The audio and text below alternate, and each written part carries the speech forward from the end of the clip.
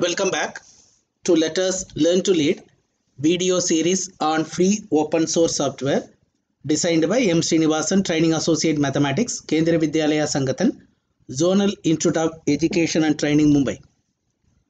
Self-learning contents in video form on GeoGebra, a dynamic mathematics software, is presented at this video series. To view the contents, you may join Google Classroom by using the class code 73AUMBO. In this video, you will learn designing a worksheet to visualize conic section. For preparing this video lecture, I used Windows 10 operating system, a licensed version, GeoGebra 5.0, a free open source software, and a free open source screen recorder software. Let us start.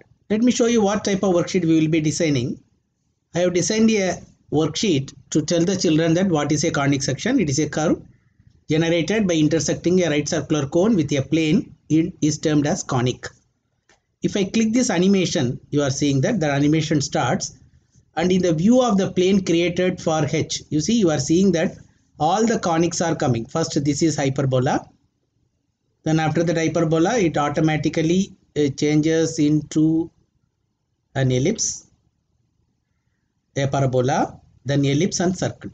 Therefore, it is going on changing. Depending upon the position of the plane, different conic sections are obtained. The child can visualize it. Now you can rotate this also, but then show the children that how a parabola is formed, how a circle is formed, how a ellipse is formed, and so on. Now you can reset the animation also. Now this is one way of explaining to them that how when a plane position is changing, we are getting different conics and what are the names given to the conics. It is getting animated. Let us try to design this dynamic worksheet from scratch. Okay. Now I think I'm not giving you the explanation typing and all. Now what you can do is you can type this also, conic section. What is conic section? What is depending on that can be, you can type it in the text box. Okay. What you have to do is I have taken GeoGebra Classic 5 worksheet. I have taken the graphic view. You also take the three-dimensional view also. Okay. In the three-dimensional view, I will enlarge it. You don't have this plane. Okay, you have only this axis. Okay, in that, you first take the origin 0, 0, 0. Okay, now origin is taken. Now you take a point 0, 0, 4. You have a point on the Z axis. You can have it as 5, 6, whatever it may be.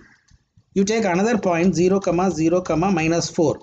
That is on the negative side of the Z axis. I think I got it. I think okay. This C is you have got. Okay, well. Now we will form two cones. I think you know that the conic section is by the right circular cone.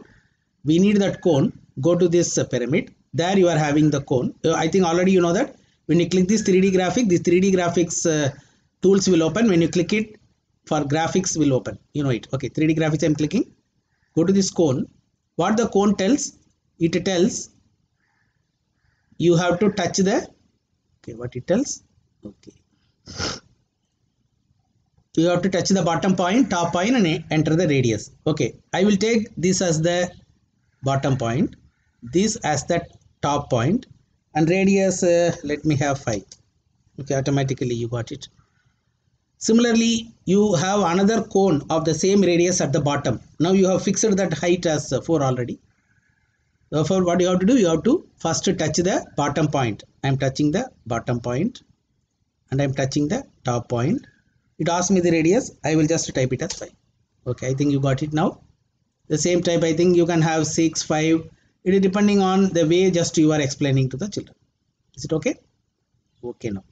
Okay, then what you do is, you go to this three-dimensional graphics, take this point, take a point on the y axis, take a point on this surface and take another point on this surface.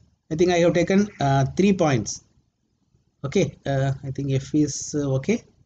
If I will do it once again, if I will take it on this. Okay. Now I have taken 3 points, one on the Z axis, one on the left side, one on the right side.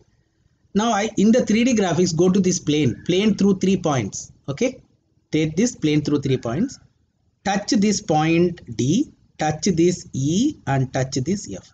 Oh, you got the plane now. Now what you can do is this plane, its color is a little bit very light. Therefore, go to it, right click it, and go to the object property of this plane. And in the color, you can give a nice color, and then opacity, you can increase the opacity. Is it okay? So it will be easy for the children to see it. Is it okay?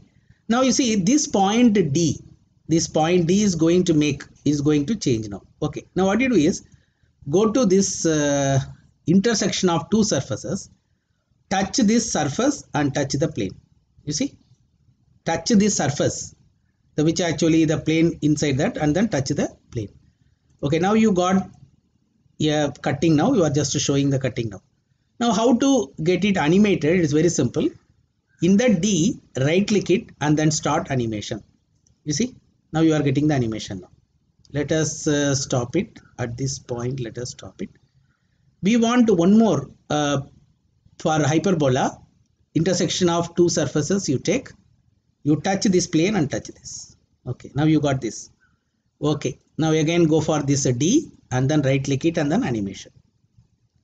Okay, now you are getting the animation. You are getting hyperbola. Then the hyperbola slowly it will get changed to an ellipse. Then it will change it into a circle and then all. Okay, now you see, sometime we will be interested to show it to the children this animation.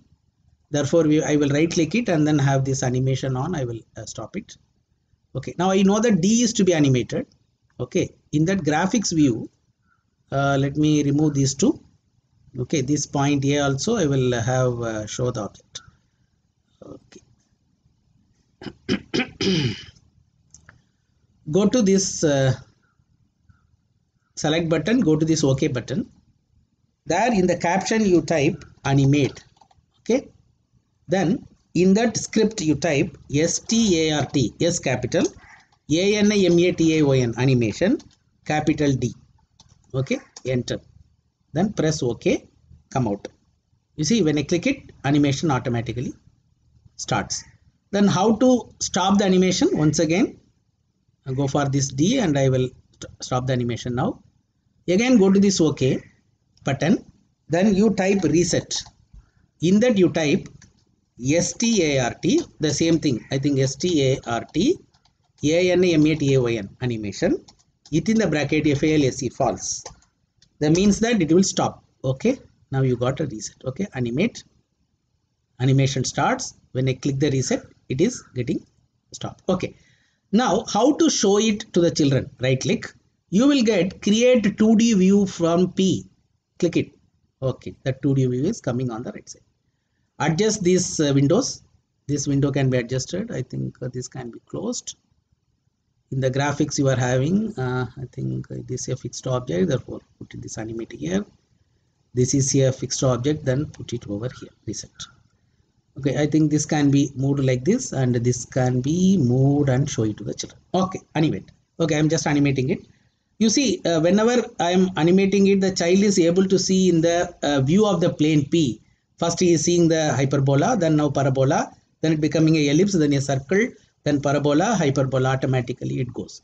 Now remember, it is a highly interesting one that within a single GeoGebra worksheet, you are able to tell them that how when a plane is going on changing its position, when the plane is making that particular angle. Now you see, this can be totally can be done like this, and you can show it to the children very clearly that how a hyperbola is coming. Then when it comes, then you can tell them that how a circle is coming.